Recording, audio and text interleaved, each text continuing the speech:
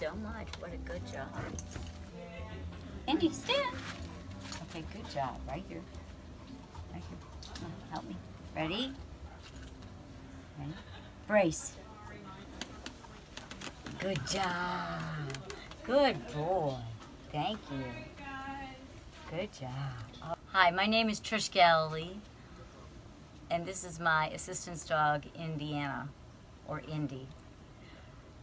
Indy is specially trained to help me in my daily life by picking things up for me, carrying things for me, helping me transfer from my wheelchair to another chair or in the bathroom. And he also is a constant companion. And the main thing that he does for me is those little tasks of how many times you drop something throughout the day can wear you down, and so he gives me a lot of energy back. The other question people ask me is, why can't we pet Indy while he's working? And the reason for that is that's the way, first of all, I pay him for his job, so he gets the reward of being petted and loved by me. But the second thing is he needs to stay focused on his job, just like we all do. We need to focus on our job and get our tasks done. He can't do that if he's distracted or if he's soliciting attention from others.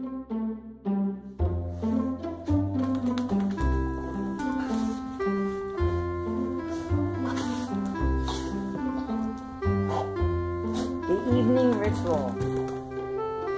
Are you done? Are you done?